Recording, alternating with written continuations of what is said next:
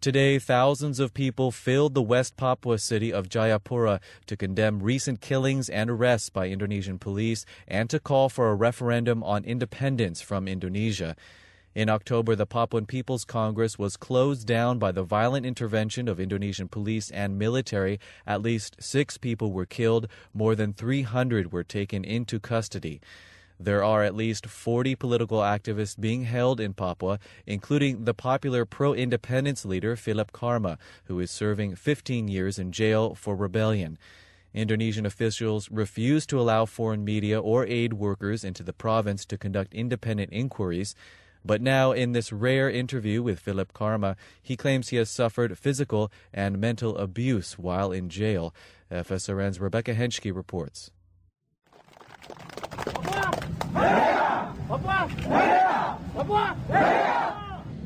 Filep Karma leads hundreds of Papuan students in cries of independence during a demonstration in the provincial capital in December 2004.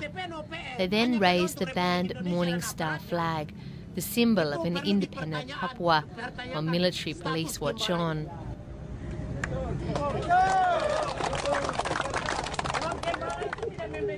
For this act of defiance, Filep Karma was jailed for 15 years for rebellion.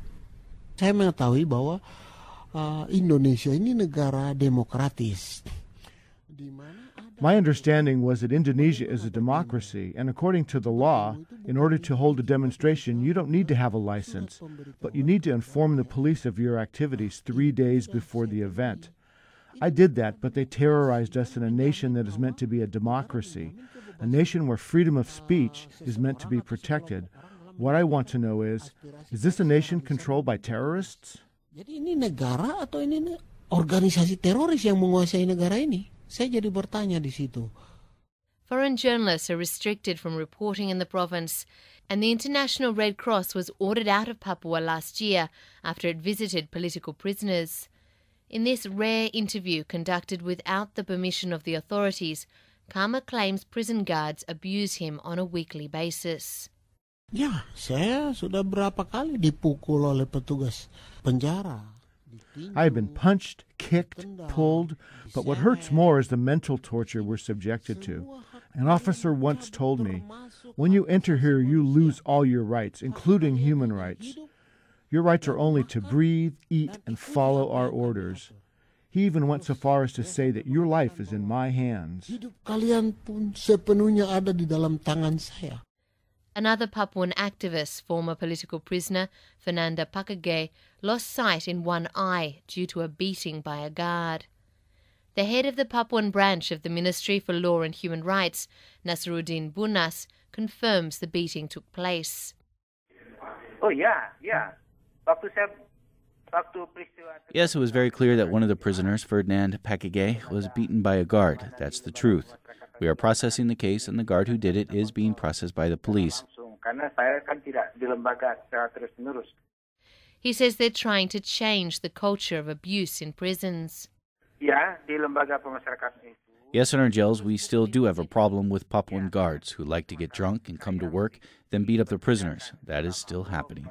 That's a problem, and we are working on that.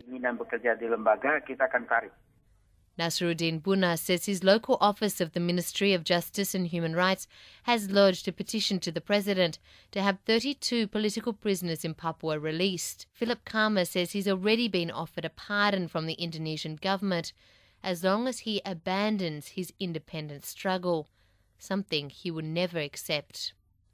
Papua is rich in natural resources and is the home of the world's largest gold mine, owned by US company Freeport. Yet Papua remains one of the least developed parts of Indonesia. Filep Karma refused to give details on the strength or size of the Papuan separatist movement.